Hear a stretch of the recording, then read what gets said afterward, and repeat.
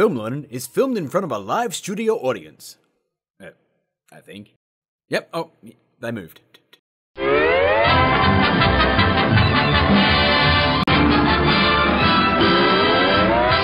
Hey guys, welcome to Film Learnin, the show dedicated to learning you some filmmaking and learn good. Well, it's yet another voice effect episode.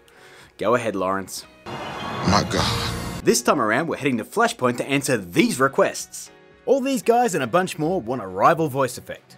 So yeah, today we take on the Rivals voice effect in Adobe Audition, and once again, it's pretty damn easy. Now in order to complete this effect, you don't really have to do anything special, except maybe add a little bit of menace to your voice.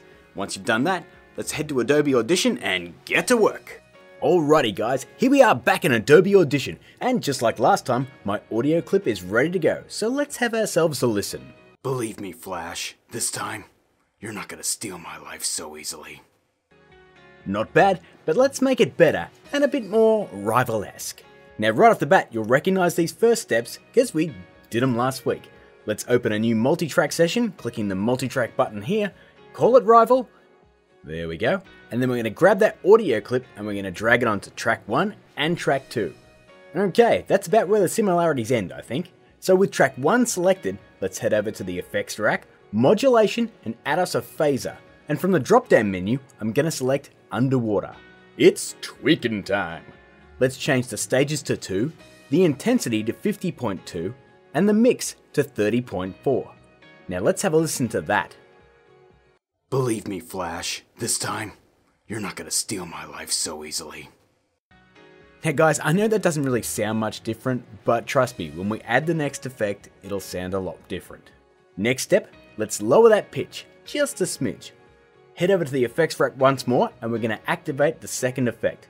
We're gonna then head to time and add a pitch shifter. This time, all we're gonna do is just lower it, say, -3. We'll set the precision to high and check use default settings. Once again guys, you can adjust this higher or lower if you like. Now let's hear that final mix. Believe me, Flash, this time, you're not gonna steal my life so easily. How easy was that? Now guys, just like with our Savitar voice effect, which you can find on the end screen of this video, we still have to export it to a single mixed track. So let's do that right now. Let's go up and grab the cursor icon right up here. Then we're gonna highlight the entire track, right click, head down to the bottom to mix selection to new file, and then select time selection.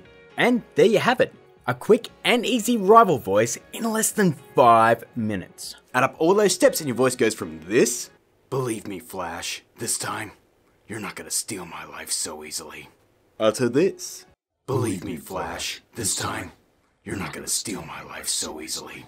So guys, that's my take on the Rivals voice effect from the Flash Season 3, and just like with Savitar, it's only a few steps to make a cool voice effect, and that's really just the way it should be, right? As always guys, thank you so much for watching. If you want to support Film Learnin, leave us a like. All my Patreon info is down in the description as well. If you're new to the channel, why not subscribe? The face clicky thing is right there. Here we have some other videos over here for clicking. Social media crap is above my head, and until next week rolls around, keep learning.